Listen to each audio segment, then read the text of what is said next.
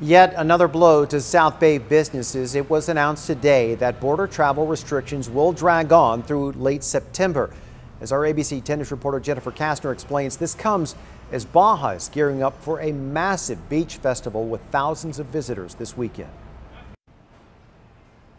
Another crippling blow to businesses along the southern border after the announcement of a travel closure extension. An employee at a San Ysidro clothing shop said Friday that sales have been down since there are fewer customers.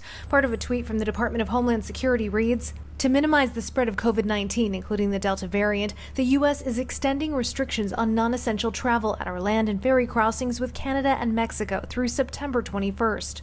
Earlier this month, Canada lifted restrictions on vaccinated Americans, but the southern border has been closed to non-essential travel since the start of the pandemic. Jason Wells with the San Ysidro Chamber of Commerce told us this in June. The businesses that are on San Ysidro Boulevard, 95% of their clientele come from Mexico. Mayor Todd Gloria wrote in part Friday that the closure extension puts an unacceptable burden on our businesses and families that rely on cross-border commerce.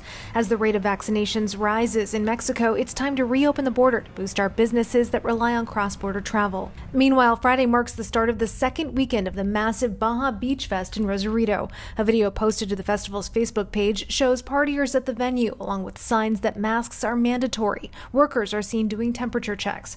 The festival's website states that proof of vaccination or negative tests are required. But some festival goers said many people were not wearing masks or adhering to other safety protocols last weekend. Only about a quarter of the Mexican population is reportedly fully vaccinated, compared to the U.S., which is about half.